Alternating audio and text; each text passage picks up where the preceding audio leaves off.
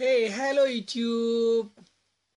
Hey, I'm Alif and welcome to Practice House. And you guys all knows that in this house you will get a lot of practices program. So let's check it out. What is our exercise program for today? Okay. So here is our exercise program. So our exercise for today is write a Java program to print hello on a screen and then print your name on a separate line. So okay, let's do it, man. We run our Eclipse, then we have a package called practice house, and in this package we have a file. The name is exercise1. So we have to write our class followed by our file name. Okay, so we have a class, then we need a main function to run our program. So public static void main, then string argus. Okay, and in this main program we need to print hello on our screen. So we say system dot out dot print line,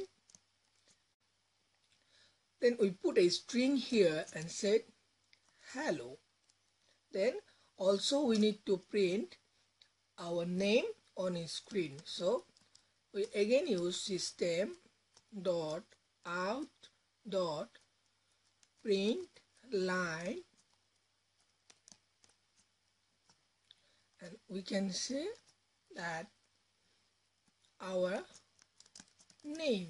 Okay, so let's save this program. You can run this program by using this green icon. So hit it here and it will print it hello and our name. To print out this hello and our name, I used two print line method. If you guys don't want to use by this way, we can also use this way. We put it in a comments. Okay, then system.out.print.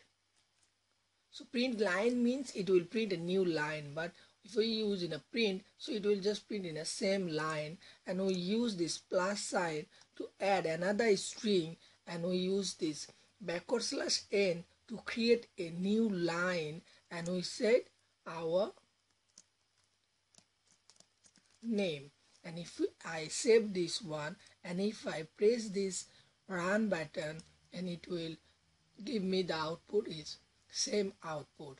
You can use two print line method, or you can use only print method to print out the hello and our name in the screen like this, hello and our name. So okay, so that was our exercise program for today.